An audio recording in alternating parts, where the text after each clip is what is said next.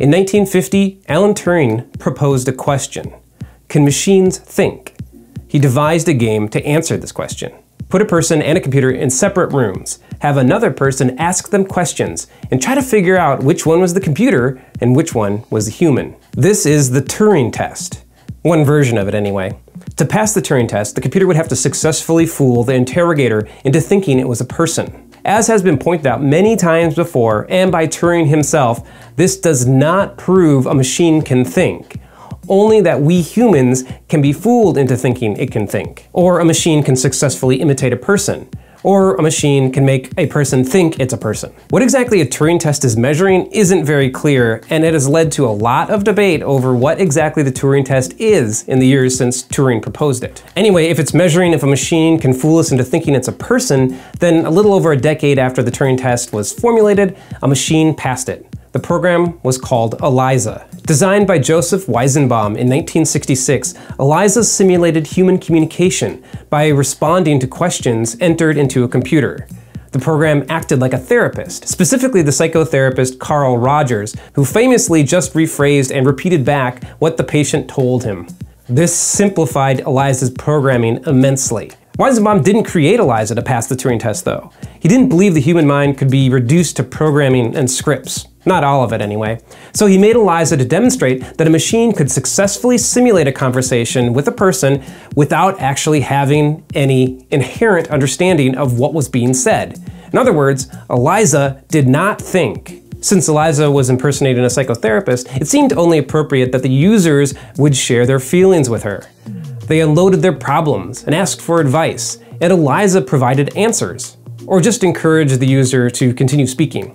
But Eliza did not really analyze her patients. She had no advice, she had no clue she was even communicating, because she didn't have a mind of her own. She was just programmed that way.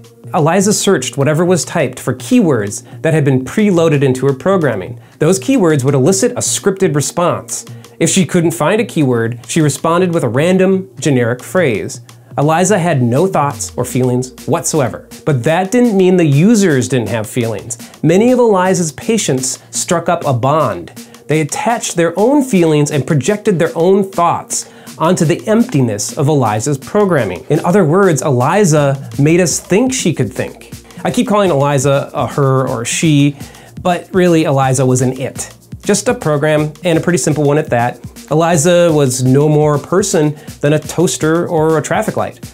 But it feels weird for me to call Eliza an it, because she evoked such powerful emotional responses from the people who talked with her. Eliza convinced us she was a real person. Did this mean Eliza passed the Turing test? Maybe. Again, it depends on your interpretation of the test and what it was supposed to be measuring. If it merely had to convince us that a machine had thoughts, then Eliza passed with flying colors. But if the machine actually had to think, then no machine has ever passed the Turing test.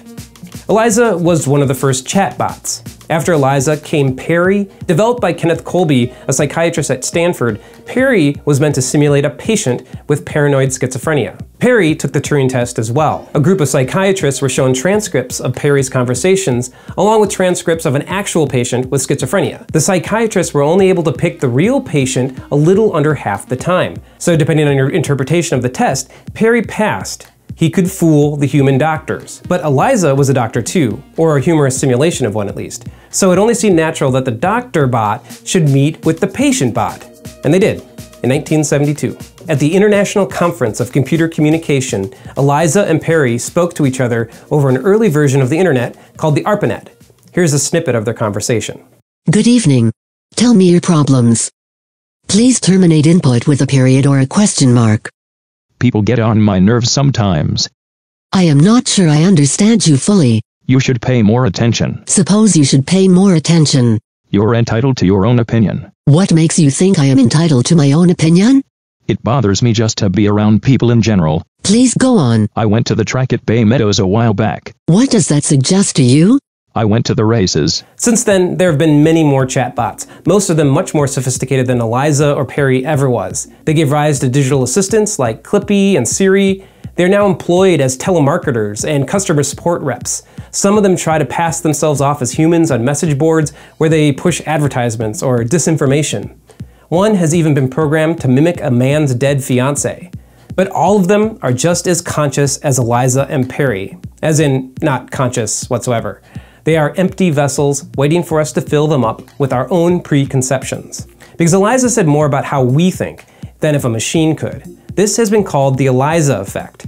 It is our tendency to assign meaning and motivation to what are ultimately pre-programmed symbols and responses, even though we know this cannot be the case. Everyone who used Eliza understood that she was not a person, but we still felt like she was a person. This is a form of cognitive dissonance.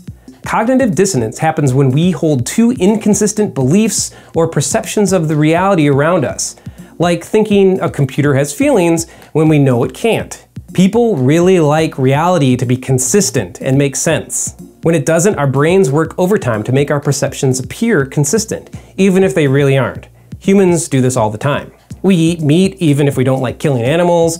We know exercise is good for us, yet we never use our gym membership. We watch YouTube videos even though we know we should be working. And here's the real trick. Our brains are very good at finding justifications for all these contradictory behaviors. We make excuses. We fool ourselves. We alter our recollections so that the discrepancy between our behavior and our beliefs doesn't seem so bad. A lot of humanity's problems can be traced to this innate gift for denying reality when it doesn't suit our needs. But this gift might be the key to making a machine that can truly think. No matter how clever or insightful Eliza seemed, she couldn't generate her own thoughts. Every response was pre-programmed. If we wanted Eliza to grow or change or actually form her own opinions, she would have to have the ability to rewrite her own programming. Cognitive dissonance impels us to do that all the time. So if we could program a machine to deal with cognitive dissonance like we do, it would have to rewrite its own programming whenever it encountered something inconsistent with its perception of reality. It would have to invent excuses to justify its behavior and lie to itself so that its reality remained internally consistent. That's the theory anyway. So the true test might not be whether or not a machine can fool us, but if it can fool itself. Special thanks to our Patreon patrons. Without you, the good stuff just wouldn't happen. So if you like what we do here, go on over to patreon.com/thegoodstuff and become a supporter. Otherwise, you can like and subscribe to this channel, hit the notification bell so you know when the next video is coming out, and I'll be back in a couple weeks with a new video. Thanks for watching.